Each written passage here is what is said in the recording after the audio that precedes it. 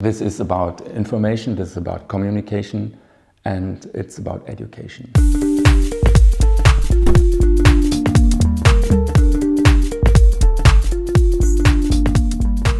So we built up 2 new wooden pallet plants, and we put these wooden pallet plants in the first floor of the building. We tear down the old facade, which was a brick facade, and we put a facade of glass in front of it, so that everybody who's passing by this heating central is able to look inside and to see these big, huge wooden power plants. So we really made these future energies as transparent as possible.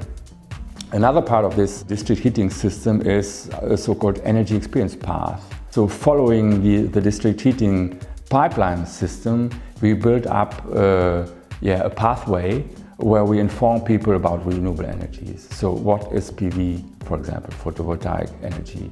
The idea was to educate people and to bring people to learn about renewable energies and to integrate these things in their everyday life as normal as possible.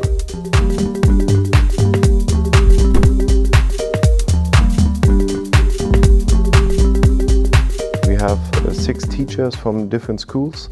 Then we have volunteers, many volunteers who spend their time to visit the bioenergy park with different groups. For the whole year we have more than 2,000 students here in the Saerbeck Energy Worlds, and that are students from the primary school up to the high school or adult people who came on top of the 2,000 students. Bringing people to become their own experts is very important as well. Since 2009 already, we offer roundtable energy, and we still have some 20 to 30 people who come every time. We offer this energy roundtable discussions 6, 7, 8 times a year, depending on the issues we want to talk about. And what we found out, that these people became kinds of local experts of renewable energies and climate protection in Saerbeck. So the next day they were asked in the city here around the streets,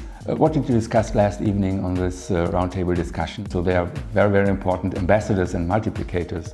We are doing step by step to raise knowledge.